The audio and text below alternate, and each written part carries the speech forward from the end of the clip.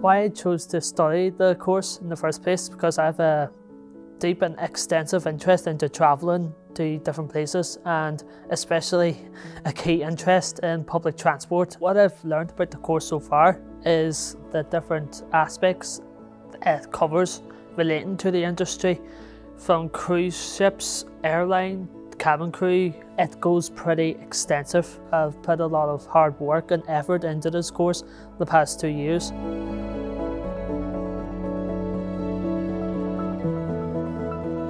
Matthew is an inspirational young person, and he never lets anything hold him back. He's very driven, very focused, and completely selfless. Matthew has fitted really well into the course from day one. He progressed internally from a Level 2 work skills course into our Level 3 extended diploma in travel and tourism, and he has a real passion and interest in all the different units that we've studied. In terms of his levels of work, he is a consistently distinction level student. I'm diagnosed with high functioning autism. It would take me quite a while to process things, such as what I need to do for an assignment. I would double check over an assignment brief to know what I'm doing. There have been cases where I haven't been able to understand what some of them were, and it took me longer than it should have to adapt what it is I needed to do.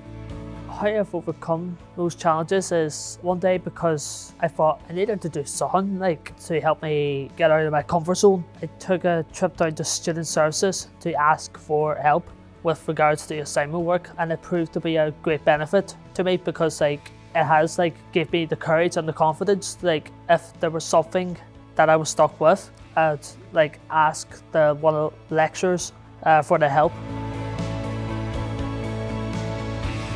I wasn't aware that he'd actually applied for class rep, and he went ahead independently and put himself through the application process. So it was fantastic news that he was actually nominated then by his peers. I did a full week's work experience up the Coleraine train station. I really enjoyed the experience overall. I'm really glad I had the opportunity to go there and do it, because it was something that I've always had a keen passion about.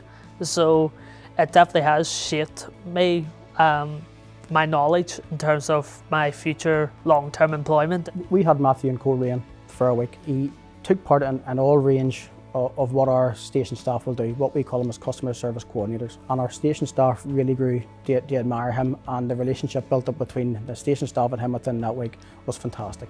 It was so positive for him and really positive for us as well. That passion that Matthew has, it's visible, and to be able to transfer that into employment for us would be fantastic, because if you have that passion to go to a job every day that you love and you're invested in, for us, you couldn't put a price on that, and we want to do our bit to help progress these people into employment with us.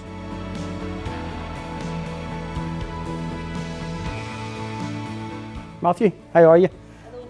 Well, I just want to go up here on behalf of Transic and thank you for your time with us. You're an incredible success for us up in Coleraine.